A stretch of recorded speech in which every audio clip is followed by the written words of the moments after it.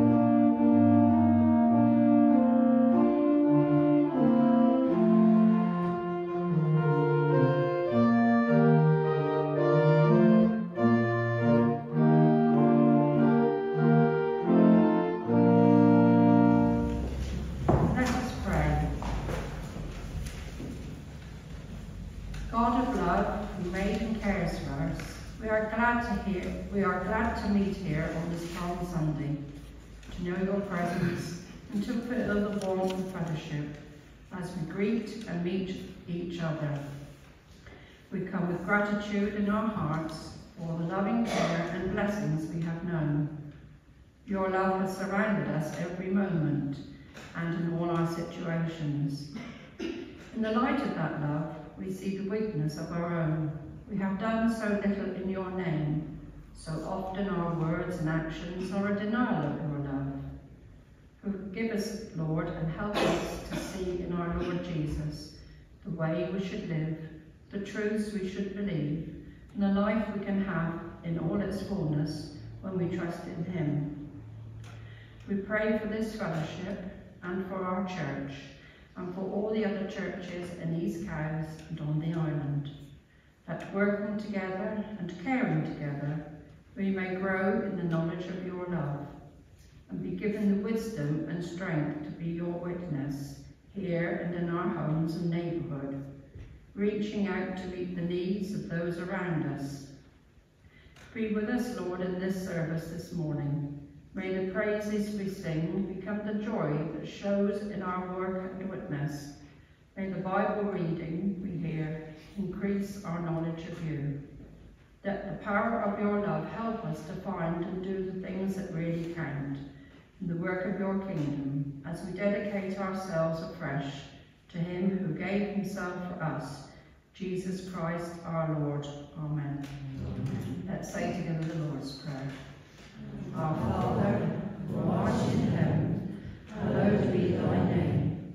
Thy kingdom come, thy will be done, on earth as it is in heaven. Give us this day our daily bread, and forgive us our trespasses, as we forgive those who trespass against us. And lead us not into temptation, but deliver us from evil. For thine is the kingdom, the power and the glory, forever and ever. Amen.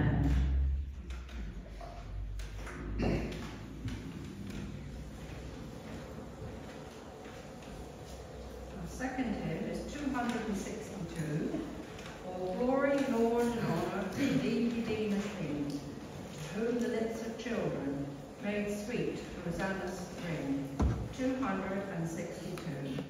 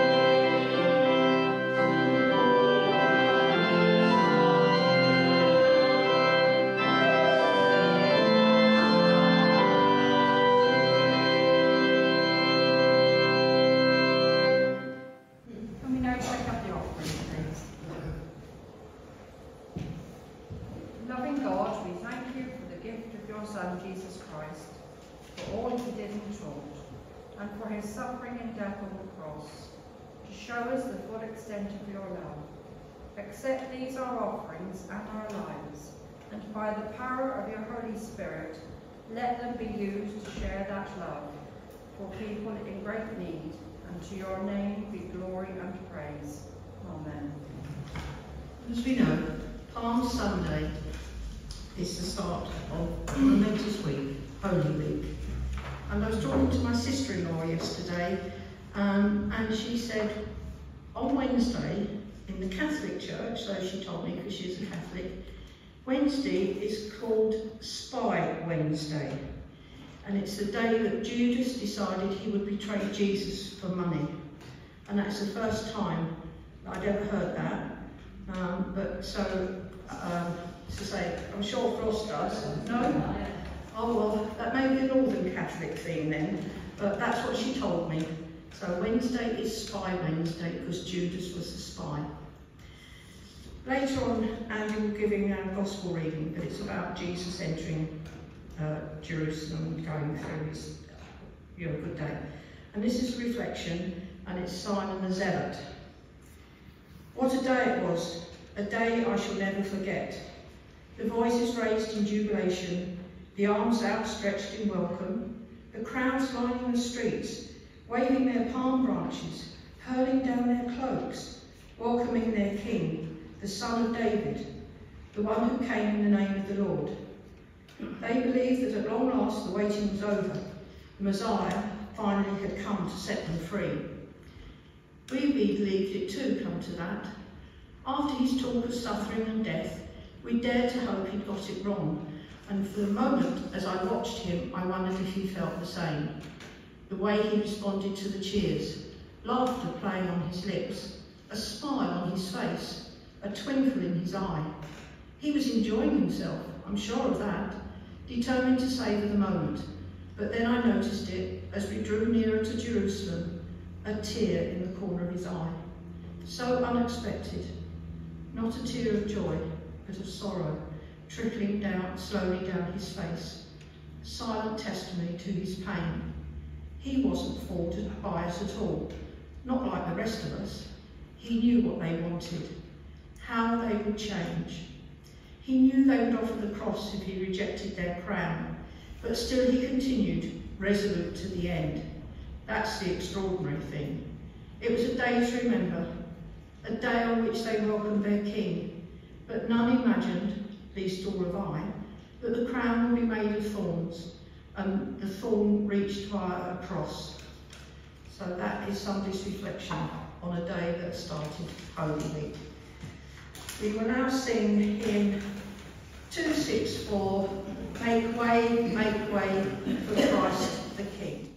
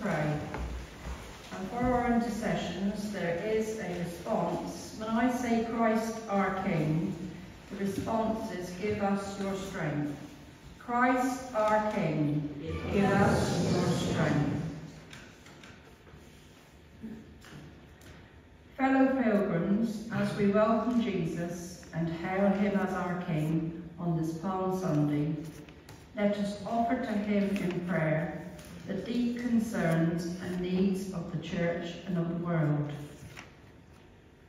We bring to you our love all who are baptized, and especially those who have lost their faith or have stopped praying.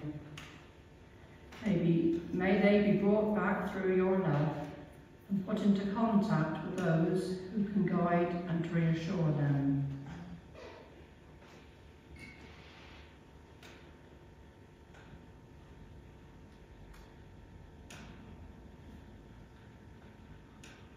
Christ our King, give us your strength. We bring to your love every meeting, demonstration, convention, and all large crowds. May they be peaceful and ordered, inspiring those present for good rather than inciting them to violence.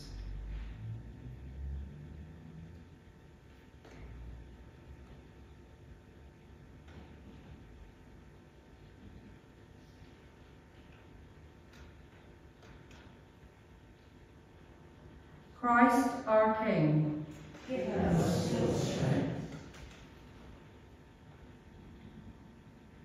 We bring to your love those who are going through difficult times at the moment. This morning we especially think of Kate, William, George, Charlotte and Louis. We pray that they will be blessed with the love and help of family and friends, and above all the peace of mind that only you can give.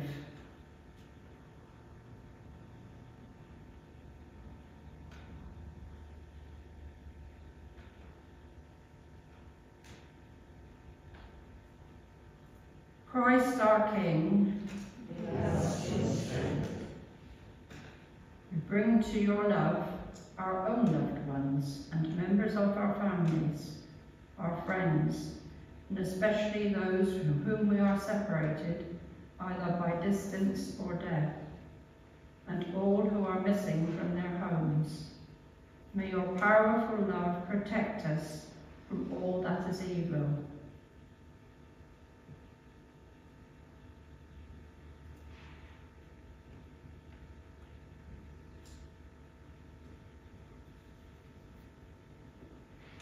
Christ our King, give us your strength.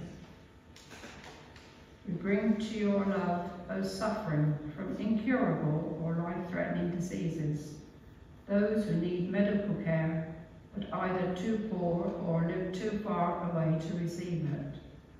Make us more ready to help with our time, money and influence, so that unnecessary suffering and death are avoided.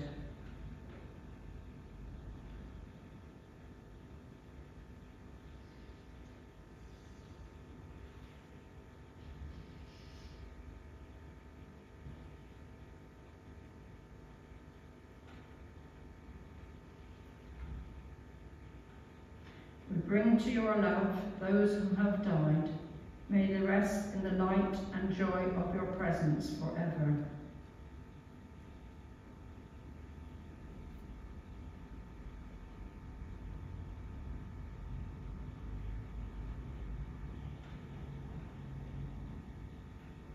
Christ our King,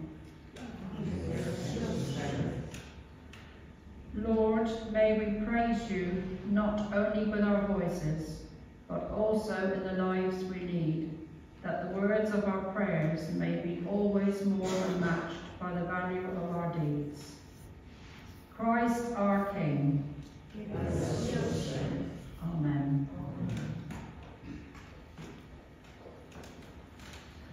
Our next hymn is 277. My song is love unknown, my Saviour's love to me, love to the loveless shown, that they might lovely be. Oh, who am I, that for my sake, my Lord should take frail flesh and die? 277. Amen.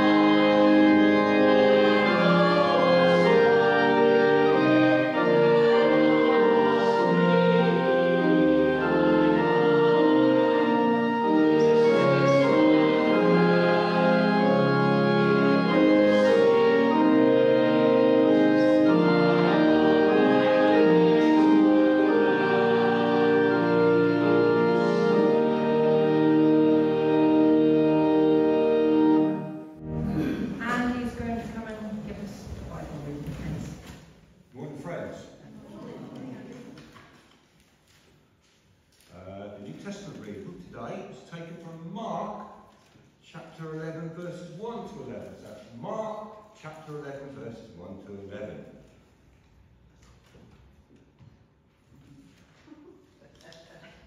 We'll do that in the spot print anyway. As they approached Jerusalem and came to Bethphage and Bethany at the Mount of Olives, Jesus sent 2 of his disciples, saying to them, "Go to the village ahead of you, and just as you enter it, you will find a colt tied there, which no one has ever ridden. Untie it and bring it here. If anyone asks you, 'Why are you doing this?' tell him, 'The Lord needs it and will send it back here shortly.'" They went and found a colt outside in the street, tied at the doorway. As they untied it, some people standing there asked, "What are you doing untying that colt?" They answered as Jesus had told them to, and the people let them go. When they brought the colt to Jesus and threw their cloaks over it, he sat on it. Many people spread their cloaks on the road, whilst others spread branches they had cut in the fields. Those who went ahead and those who followed shouted, "Hosannas! Blessed is he who comes in the name of the Lord. Blessed is the coming kingdom of our father David. Hosanna in the highest." Jesus entered Jerusalem and went to the temple. He looked around at everything. Since it was already late, he went out to Bethany with the 12. Thanks be to God for his reading. Thank you, Andy. It was nice having you back doing the reading for us. It is unusual for all the Gospels to cover the same part of Jesus' life, but the entry into Jerusalem, all the Gospels are so careful to include both Jesus' detailed instruction on where to find a colt and what to do with it. Once they located it, and then nearly word for word repeat that for once the disciples do as they are told. Is this order meant to be a small miracle, as Jesus reveals his ability to see into the future? If so, it does not rate up there with all his other miracles of raising the dead and walking on water. Or is it that some hint that Jesus had actually prearranged this in an earthly manner, replete with some encoded secret password, so the owner will know that it is okay to let some strangers take off with their animals, as a donkey was a much valued possession. A donkey is an animal of peace, unlike the horse, which is the animal of war. A king would have ridden a horse when he went into battle, and a donkey to symbolise his arrival in peace. Christ's entry into Jerusalem would have symbolised his entry as the Prince of Peace. The palm branch was a symbol of triumph and victory. Jesus' entry into Jerusalem on a borrowed donkey, surrounded by people cheering and shouting Hosanna. They are throwing palms and their cloaks for him to ride on. The air is filled with excitement.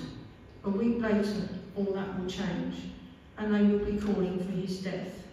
It reminds me of how the media praise people one week and then knocking them down the next, especially in football games and football managers. After Jesus entered Jerusalem, he enters the temple. He looks around and leaves. He says nothing and leaves Jerusalem and goes to Bethany. Mark is the only gospel that says Jesus left the temple as it was already late. Was Jesus late in returning the donkey? And again, Mark is the only gospel to say Jesus promised to return the donkey. Or was Jesus a little scared by Holy Week? Was he thinking about all that was going to happen to him and wanted some time alone to pray? And as we say these days, he just wanted to get his head round it and have some me time. I mean, I know if I go to the dentist, I have heard of elephants in my tummy. But how the Lord must have felt knowing what was coming to him. Jesus returned into the city the next day without fanfare, but this time he curses a fig tree, which is a reminder of just how much the Lord hates hypocrites. The fig tree represented Israel. He then cleans out the temple court due to them being used by moneylenders. Returning the colt is how Holy Week begins. Returning to God is the promise of how this week will end. And I think, we all must be extra vigilant over Holy Week so that the evil one doesn't enter us with any false thoughts. We now sing hymn 247, one of my favourites. I danced in the morning when the world had begun, and I danced in the moon and the stars and the sun. Hymn 247.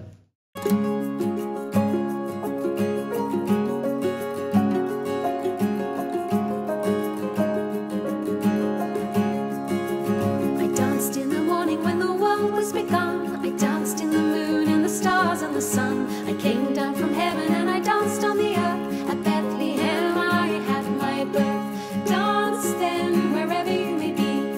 I am the Lord of the dance, said he, and I'll lead you all wherever you may be, and I'll lead you all in the dance, said he.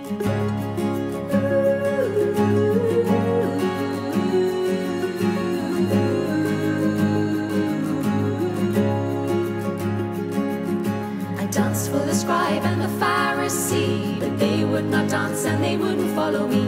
I danced for the fishermen, for James and John. They came with me and the dance went on. Dance then wherever you may be.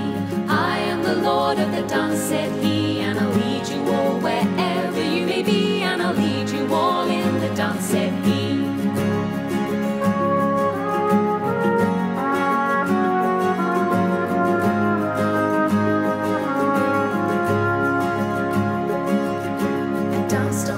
And I cured the lame. The holy people said it was a shame. They whipped and they stripped and they hung me on high, and they left me there on a cross to die. Dance then wherever you may be. I am the Lord of the dance, said he, and I'll lead you all wherever you may be, and I'll lead you all in the dance, said he.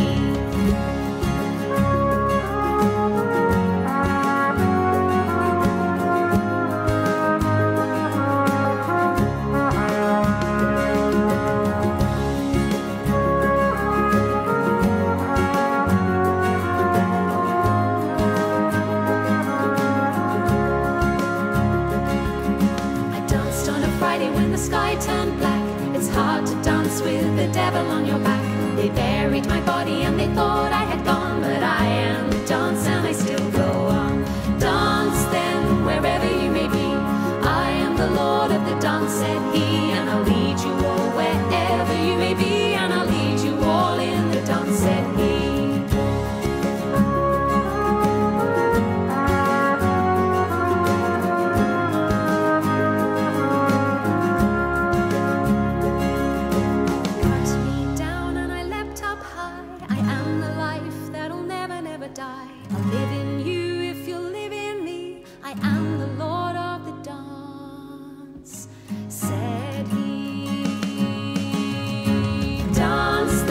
Wherever you may be, I am the Lord of the dance, said he, and I'll lead you all wherever you may be, and I'll lead you all in the dance, said he.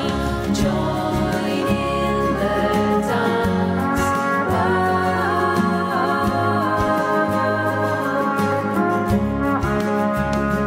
Come join in the dance.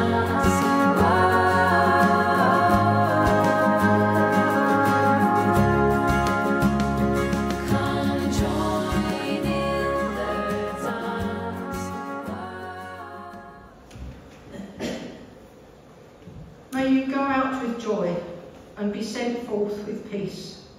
May the Spirit of God go with you, that you might be a person of peace to all you meet this week. May you know the light of love in your life and trust in Jesus every step of the way. Amen. And as I'm not here next week, I wish you all a God-filled happy Easter. Thank you.